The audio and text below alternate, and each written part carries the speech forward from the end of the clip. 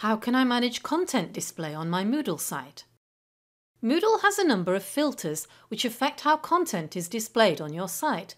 As an administrator, you can access these from Site Administration, Plugins, Filters, Manage Filters. It's fine to leave everything as default if you're unsure. Filters can be on, off, or available for teachers to turn on in their courses. In the H5P filter, you can define the external sources teachers can embed interactive H5P content from. MathJax displays mathematical formulae and equations. Activity Names Auto-linking will link back to an activity in the course wherever its name is typed. Multimedia plugins converts text with a link into an embedded video or sound player.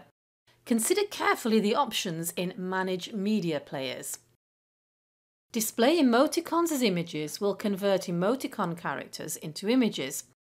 If you want an emoticon icon in your text editor toolbar, you must add it from Site Administration, Plugins, Text Editors. That's usually Atto. You also go here to add an emoji picker button. Glossary auto-linking links back to a glossary entry in a course. This can be useful if the course has many key terms, as their definitions can easily be highlighted. Database auto-linking works in the same way. Multi-language content allows you to have materials with more than one language in a course. The documentation will give more information. To summarise, filters affect how content is displayed on your site. You can turn them on, disable them, or make them available for course teachers to enable.